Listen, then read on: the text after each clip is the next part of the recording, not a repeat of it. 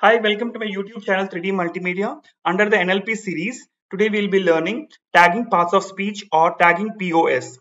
What is this tagging POS? It's a fundamental task in natural language processing that involves assigning grammatical categories such as nouns, verbs, adjectives, etc. to individual words in a given text. In simple words, labeling the words in a sentence according to their parts of speech. This process helps computers understand the structure and meaning of sentences. There is a link given here which shows what are the tags under our NLP. So here you can see there are around 36 tags which are involved to show the show the tagging in the parts of speech. So like we have NN, which describes noun singular or mask, JJ, which describes adjective, DT, which describes determiner. Similarly, you have RB, which describes adverb. Okay, so let us go to the coding part now. Okay, so let us start importing NLTK. Once NLTK library is imported, let us import POS underscore tag function from NLTK. So this function in NLTK can be used to perform parts of speech tagging on a list of words. Okay, so once POS tag function has been downloaded, we are supposed to download averaged underscore perceptron underscore tagger library again from NLTK. So this averaged underscore perceptron underscore tagger is a parts of speech tagging model which is included in Natural Language Toolkit. It's a popular Python library for natural language processing. So once this has been downloaded, okay, now let us give a collection of words. So here I have used both a unicity under a list, and I have used it as a argument inside POS underscore tag function. Okay, and I have stored that under txt variable. So let me run this. Okay, so now POS underscore tag will define under what parts of speech or under what grammatical category does this both unicity belongs to. Okay, so let us print the uh, txt variable. So you can see this both unicity, it comes under nn. So what is this nn? It defines noun singular or mass. Okay, okay, so once this is done, so now let us give a sentence and store it under text variable. So once that is done, so this sentence has to be broken down into words. So this can only be done by a tokenization process. So I'm importing the word underscore tokenize from nltk.tokenize. Once that is done, so we'll be downloading punkt library to tokenize the words in a particular sentence. So once that library has been downloaded, now the text, the sentence which we have stored, right?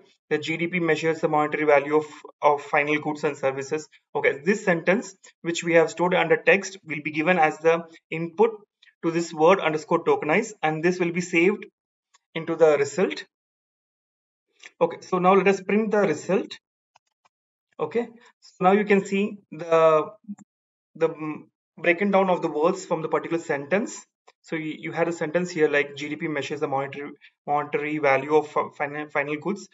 So everything has been broken down as words. Now once this words has been broken down from the sentence, now we can assign POS underscore tag to this words and define it to under what parts of speech do they belong to. So for that, I'm going to print this sentence. So which this sentence, it shows that uh, which shows that POS is nothing but nltk.pos underscore tag of result. So we know what is the result, the breaking down of the word which has been tokenized, right?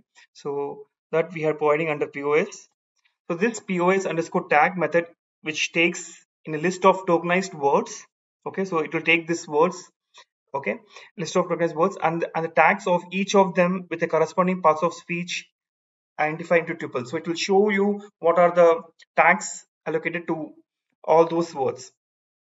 So once the result has been once has been assigned, so now let us print this POS and see what are the words and their corresponding grammatical category. So for GDP we have NNP, for measures we have VBZ, for the we have dt, for monetary we have jj. So now let us, for example, let us check what is this, what are this corresponding tuples like jj, nn, in. So you can come here. So these are the tags here, the short form which has been assigned to this particular word, like jj, which describes adjective. Okay, dt here, which describes determiner. You can see here you also have dt. Okay, it defines under determiner. Okay, to know what particular tags, what are the full form of those tags. Okay, so here we have something called tag sets. We can download the tag set. So tags are nothing but which refers to a defined set of parts of speech tags that are used to label words in a text according to the grammatical category. So once the tag sets are downloaded, let us use this function nltk.help.upen underscore tag set. So what is this a particular tag set? The POS underscore tag function uses the pen tree bank tag set function by default to identify the meanings of individual tags.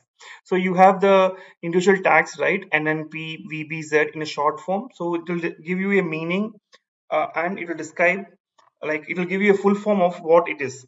Okay, for that only we are downloading this tag set, and after the tag set we are also NLTK will also give you this function nltk.help. It's a helper function. So nltk.help.upen underscore target. In this you have to provide the tag which you want to know what it is. So for example, here I have provided jj. Okay, I have provided the jj tag. Okay, so this defines what is jj. So it describes that jj is nothing but adjective or numerical or comma ordinal. Okay, so similarly you can give something like dt. Okay, so it's nothing but determiner, which we have already seen from this particular link, right? The same thing, either you can use that link, okay, or else you can download the tag set to know what is the meaning of the particular tag. Okay, so once this is done, okay, okay, so in a sentence uh, you will have different tags, right? So because there will be different collection of words, and correspondingly there will be different tags. Okay, so if you want to see a collective part of a tag, for example, if you want to see how many jj tags are available in a particular sentence, for that you have to run this for loop.